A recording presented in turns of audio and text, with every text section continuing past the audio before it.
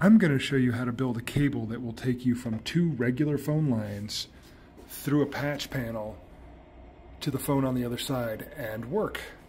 This place is getting phone lines as well as internet through the fiber optic utility, and they've got two POTS, or plain old telephone service ports here, that are both active.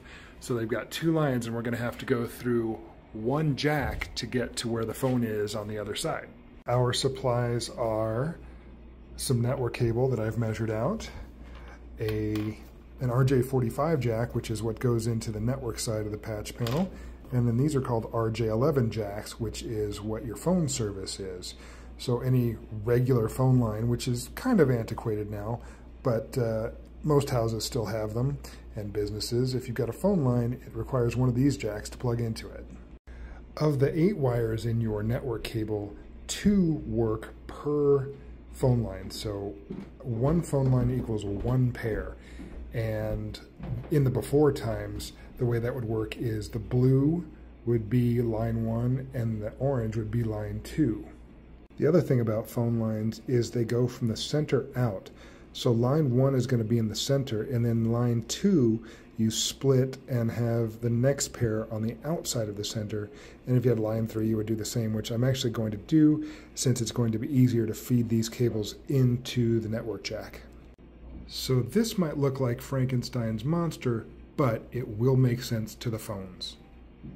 So I trim the wires down a little bit at an angle so that they will fit more evenly or more easily through the RJ45 jack.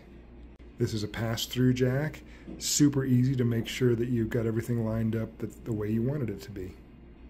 Here it is in the crimper, and I'll show you that I need new blades on this crimper, because the outside ones I gotta twist off a little bit. These RJ11 ends are passed through, and you can see right here.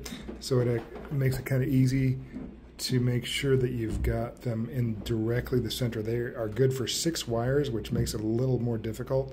But if you've got 2 vacant spots on each side, you know you're good.